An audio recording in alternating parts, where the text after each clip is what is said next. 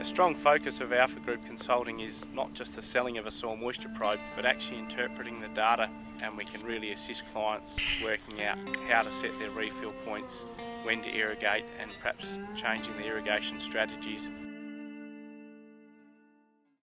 So what we're looking at here is a stacked soil moisture probe graph. Each of these lines will represent one of the sensors. So we've got the top sensor, which is 10 centimetres, the second sensor, which is 20, the third sensor, which is at 30 centimetres, and so on. We can see that there's been an irrigation event go on here, but it's only just touched the 40 centimetre sensor. The subsequent irrigation, which would have been the same size irrigation, another 50mm event, has quite comfortably reached the fourth sensor, so 40 centimetres. We come back again with another 50mm irrigation. This time we not only go to 40 centimetres, but we push beyond to 60 and just start nudging the 80 centimetres. And then the next one lifts the profile again. Through the season, we then want to look at trying to mine that moisture. It's quite easy to fall into the trap of not realising that you haven't got refill to depth. So if you stretch these irrigation events out too far, you'll never get to the point where you can actually recharge your moisture to depth.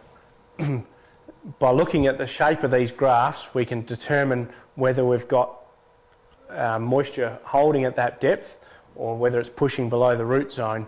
So you can see with a shape like this, we can see that the moisture levels have gone up quite dramatically, but they've dropped off very quickly as well, which indicates that the moisture is pushing past that zone.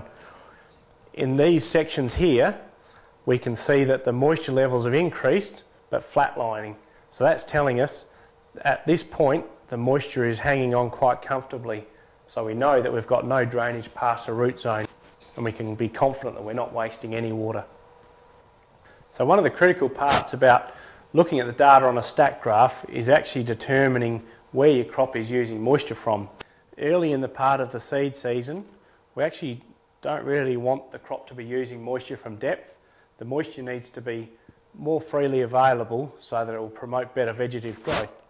Once we get to the point where we're starting to push the crop into flower, we want to force it to use the moisture from depth. So you can see at this point here, we're actually got stepping occurring at that stage, quite clear stepping at the 60 sensor, and that's forcing the crop to draw moisture from depth.